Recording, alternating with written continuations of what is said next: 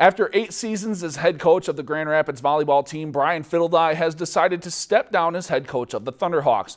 Activities Director Ann Campbell announced the news on Twitter earlier this afternoon with a tweet thanking Fideldy for his 8 years of service with the program.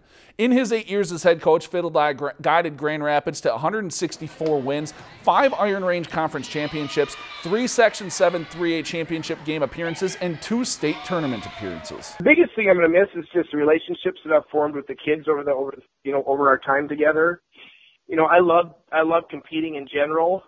I know that I'm going to miss that. I'm going to miss just the general youthful enthusiasm that those kids brought to my life. And pretty much it's an issue of I feel like I've kind of lost my passion, or at least the level that I want it to be at.